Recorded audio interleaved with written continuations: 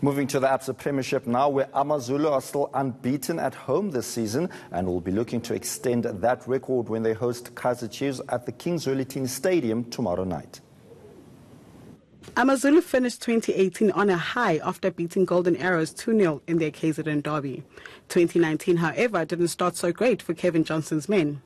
A 3-2 loss against Polokwane City and a 0-0 draw against Highlands Park. Now Usuthu will be looking to get back to winning ways when they host Kaizer Chiefs on Wednesday night. Johnson admits it wasn't the start he was looking for. We losing to Polokwane City was always I never take, you have to learn to lose. And I never take a loss as a downgrade in my life as a person.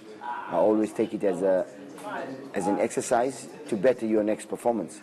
And yes, our performance against Highlands Park was better, and against Kaizer Chiefs, it could be better. Amazulu were docked 6 points at the beginning of the season. They were punished for failing to comply with FIFA ruling on a disciplinary matter dating back to 2014. Look, for us, we want to do it. We want to see if we can do it. It's going to be very, very difficult. It's not important, but it's going to be very difficult. And if we're able to do that, then all ups to the club, all ups to the technical team for carrying out the instructions and really pushing the team in order to get there. Amazulu are hoping to qualify for the top 8, and according to the coach, victory against Kaizer Chiefs will set a platform to achieve that goal. Siphokazi Malenga, Durban.